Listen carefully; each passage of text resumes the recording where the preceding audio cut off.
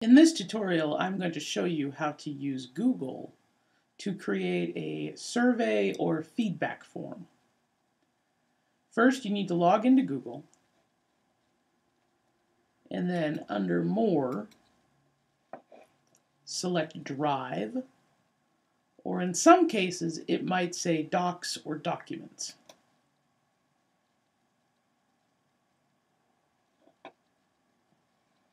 And then I want to come over here on the left-hand side and click Create, and I want to create a form.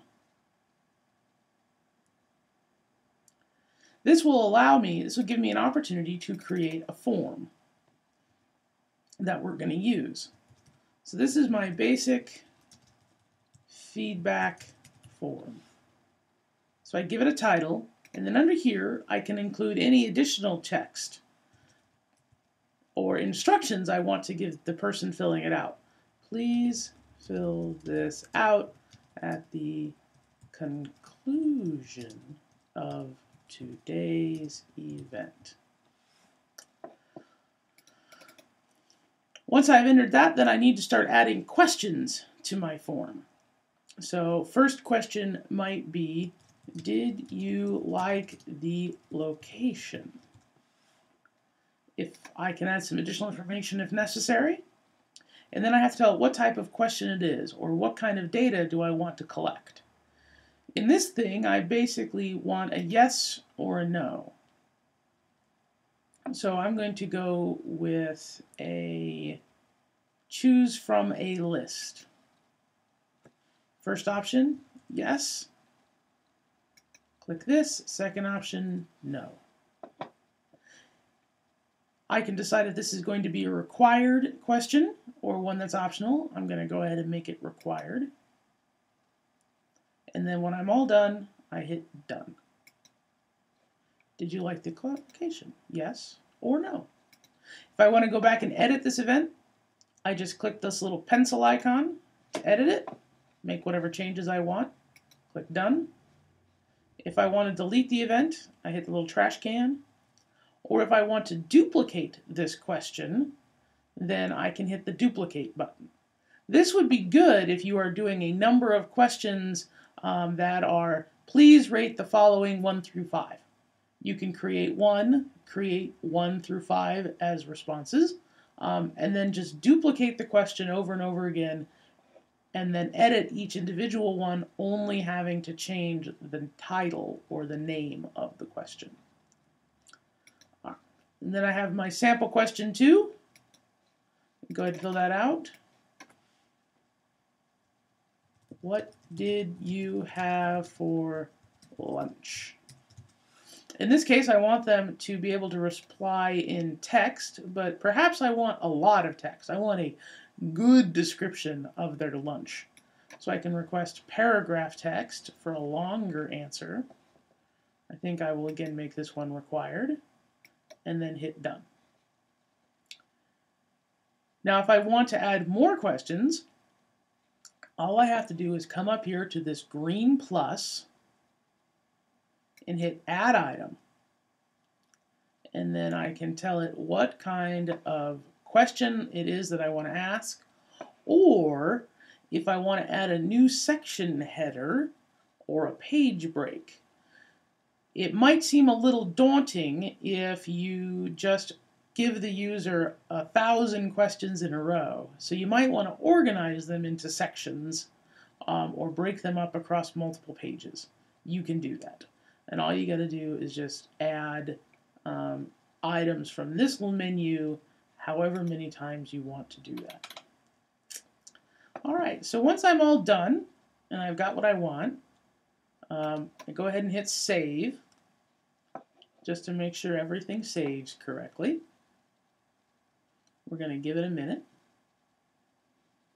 Uh-oh, there was an error saving my page. Oh, hit OK. Still says it was saved, so we'll see what happens. A couple things to notice. There's some optional checkboxes up to the top.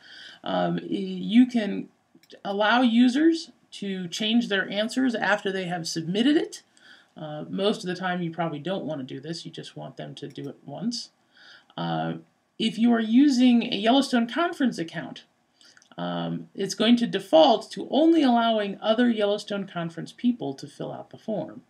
Most of the time, you're going to want your forms to be public so that anybody who attended the event or anybody basically can then fill out a form and give you a response. So we'll uncheck that box. It's going to give me a warning. This will make it accessible outside. Are you sure you want to proceed? I said yes.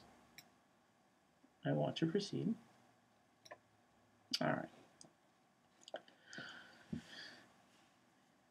The other thing that I can do is I can apply a theme to my form. You can give it the basic theme, or I can make it look fancy, or make it look any sort of ways. I'm going to choose the spices theme. So I'm going to select my theme and come up here and I'm going to hit apply. All right.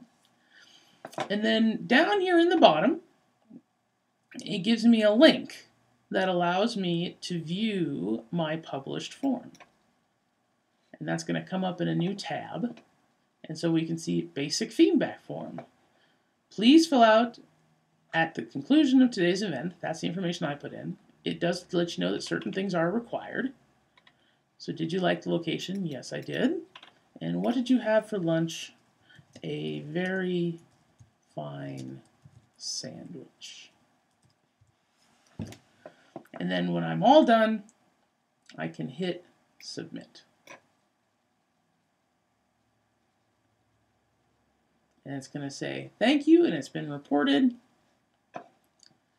And if I go back to my basic feedback form, I'll go back to my form here. Or if I go back to, to Google Drive here, I see my basic feedback form that I've created. I can select that.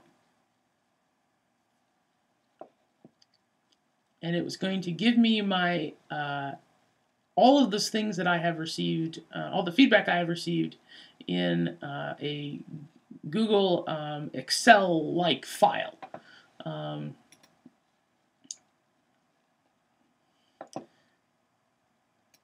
Now, if I want to edit the form that I have created, I come up here to form and I can hit edit form.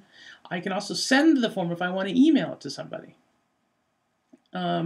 I can embed the form in my web page if I want to, or any number of other things. What I'm going to want to do at some point is to post this link either on my website of the event that I'm talking about that I want to collect feedback on, or I'm going to want to copy and paste that link into an email that I'm going to send out so that people can come and find the form and fill it out. Now, optionally, what I can do with all of this is, once I've gotten all my data collected that I think I want to get, if I come to File, Download As, I can download it as an Excel file that I can then open up on Excel on my personal computer and do any sort of tabulating or calculating that I want to do. But making a form in Google Docs is actually very easy and very helpful and gives you a very powerful tool to getting that done.